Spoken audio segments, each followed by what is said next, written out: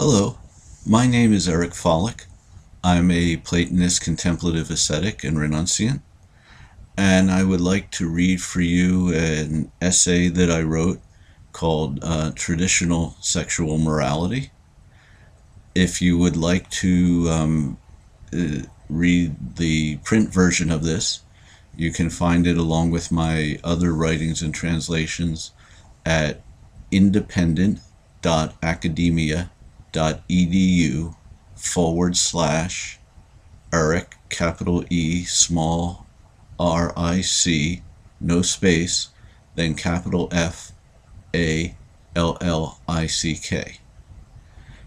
Given the topic of this essay and the situation of the times, maybe I'm fearlessly rushing in where angels fear to tread, and it may, depending on who might watch this or read it, might find it a bit distressing if they're oriented towards the position of the modern world. And so I've begun the essay with a quote from Plato from the Laws, which in fact prefaces his own comments on a sort of second or third best sexual morality for the ordinary people. And in fact, he advocates in the Laws exactly the traditional sexual morality that I present in this piece, and which is the traditional sexual morality of most civilizations of all time up until the middle of the 20th century or so. So anyway, here we go, and I hope you like it and find it helpful. Traditional Sexual Morality by Eric S. Follick. Here's the quote from Plato in the Laws. But which things make not a small difference and are hard to persuade about, are especially the work of a God, if somehow it were possible for injunctions themselves to come to be from that God. But now there is likely to be need of some daring, steadfast person who, exceptionally honoring frankness of speech, will say the thing seeming to be best for a polis and citizens, among corrupted souls enjoining the fitting and pursuant thing for the whole constitution, saying things opposite to the greatest desires, and not having any person helping, alone following understanding alone. That's my own translation from the Laws 835c. Here then is the essay. Sexual desire, in its broadest and most comprehensive sense, and in all respects, including romantic love, is one of the principal things that binds us to the wheel of birth and death, and repeated reincarnation and misery. It is the love and desire of the soul turned completely the wrong way, turned totally away from the divine, the soul's true desire and love, and turned completely to becoming insensate existence. It moves us further and further, only and always, into becoming and delusion, and suffering and defilement, and further away from the divine absolute, and reunion therewith, and release from transmigration and individuated sensate existence in space-time. Complete celibacy, again in its fullest and truest sense, and abstinence from any and all sexual activity whatsoever, is required without question to tread the path to freedom, release from becoming, and divine union. It is an absolute ultimate soteriological necessity.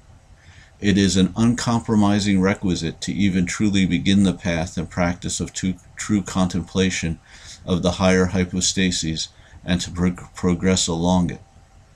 At the end, at the telos, sexual desire in all its manifestations is and must be completely destroyed and eliminated. The true Philosophos, the true Platonic contemplative ascetic and renunciant, clearly and intimately understands this and practices it to the best of his ability. Of course, he is in no sense free from sexual desire. This occurs only in accomplishment of the path, and struggles with it constantly. But he always and without question maintains his physical celibacy, and never willingly indulges his sexual desire in any way. Not being cloistered, he struggles continually with restraining his eyes and thoughts, and is always failing, but would never dream of compromising or abandoning his celibacy, or of thinking or acting like an ordinary deluded worldling, and always picks up the battle again as soon as he realizes a slip of the eye or mind. The true Philosophos, the true Platonist contemplative and ascetic and renunciant, always views things from a transmigratory perspective and from an understanding of the actual spiritual nature and working of reality, not from the superficial perspectives of the sense world and of worldlings. He is a stranger and alien in this world, always directed in every moment to transcending it and ascending to the divine.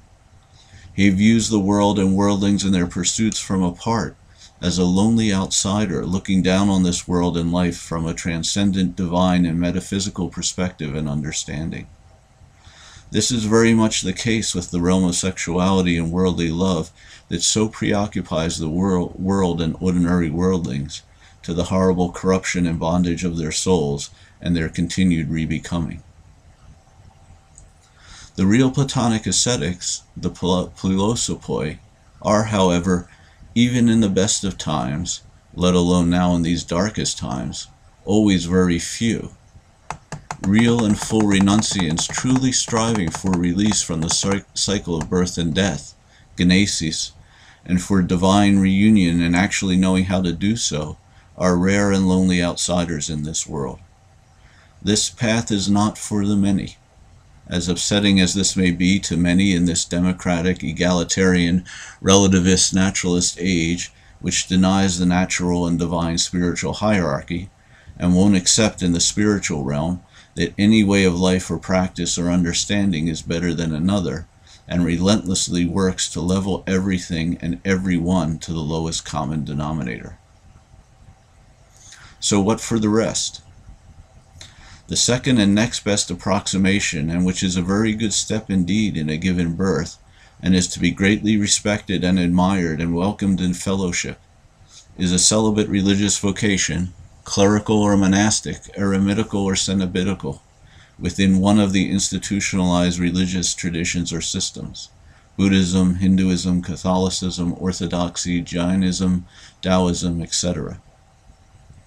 This, of course, involves taking on the burden and tie to this world and to becoming of a mutos, historicity, understanding of spiritual reality through religious symbols and doctrines, limited and approximate spiritual and metaphysical understanding and praxis, and usually at least some amount of institutional and administrative structure and forms and involvement, in contrast to the direct, correct, and unmediated understanding and practice of the Platonic contemplative ascetic or Philosophos. A burden that sometime in a future birth along the path will have to be shed, but is nonetheless greatly to be encouraged and applauded and stood shoulder to shoulder with. In better and more traditional times, and even until the middle of the 20th century, many, though still of course a usually small minority, did follow, though of course with very varying degrees of sincerity and true vocation and practice, this way of the celibate religious vocation within the various systems. Now, however, in this ever more diluted secular, naturalist, materialist, post-sexual revolution brave new world, hardly anyone, or very few, are willing or want to follow even this second-level celibate religious vocation way. Celibate ascetics and renunciants and religious of any type as a whole are an endangered species. Now, so what about the many, most people, the vast majority, even the best times, and almost everyone now? Here we take a much greater quantum leap downwards from the distance between the first two levels of celibate religious ascetics above to the third level approximation for the many.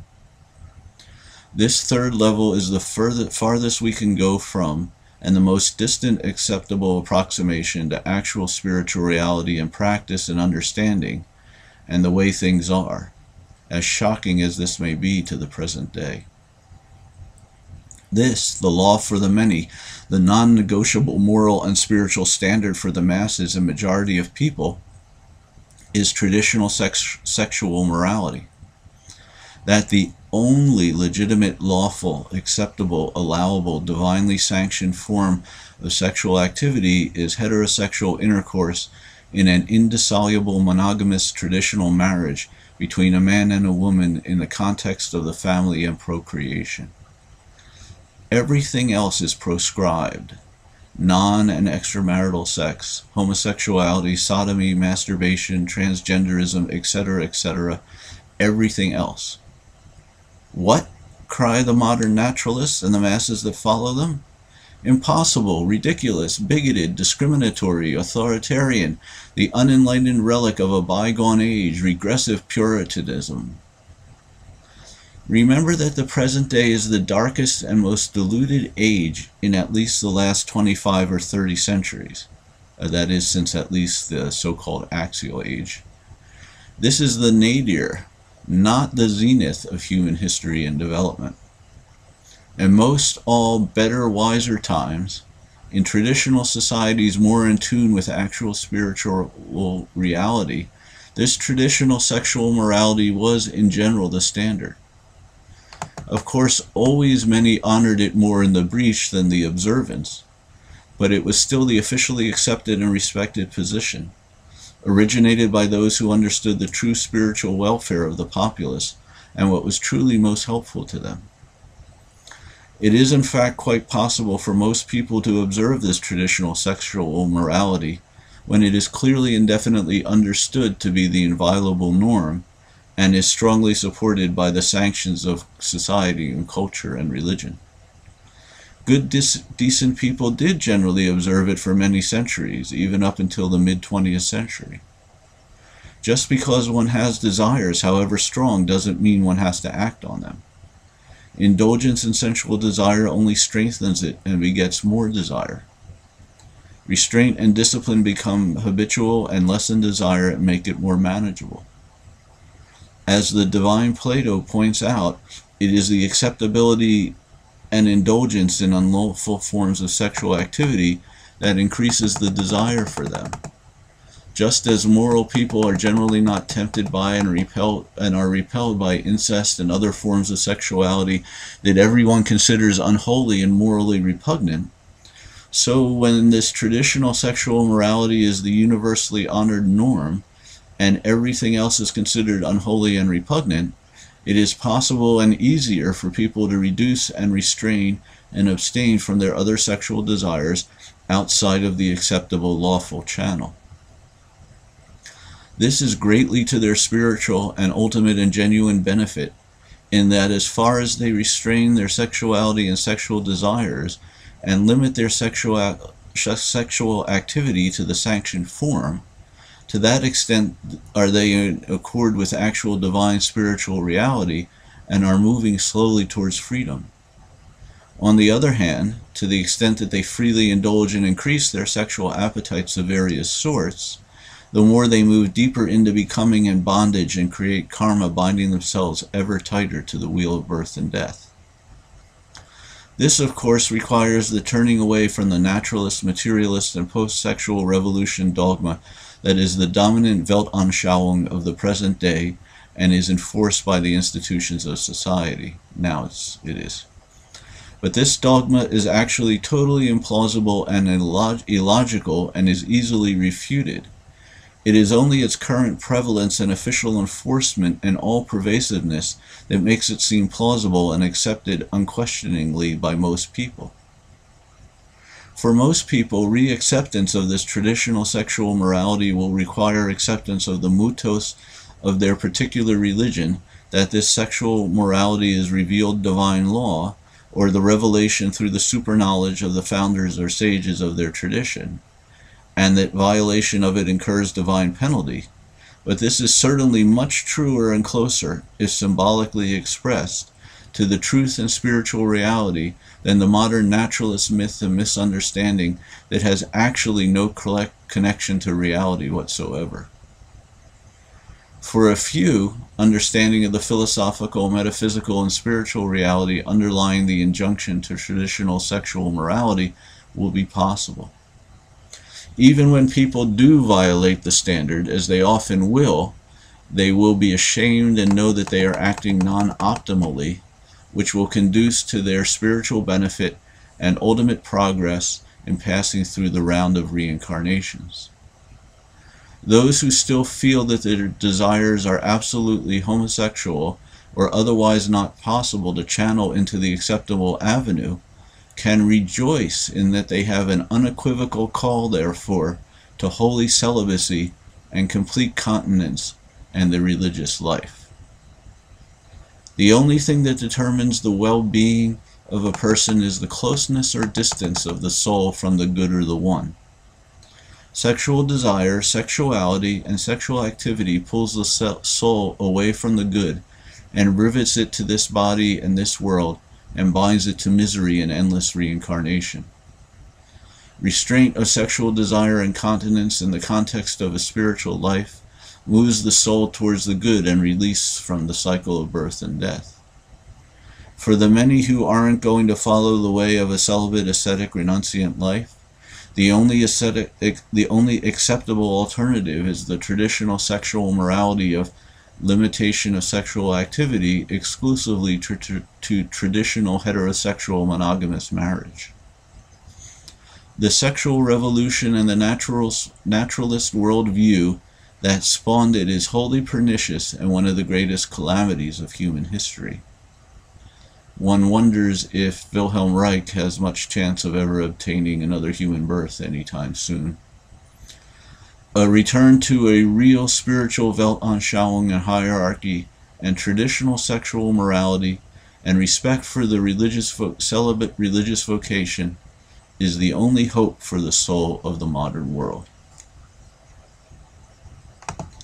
So that is the essay. I hope you liked it and it's helpful, and I hope it will benefit some people. So thank you very much, and that's all. Bye-bye.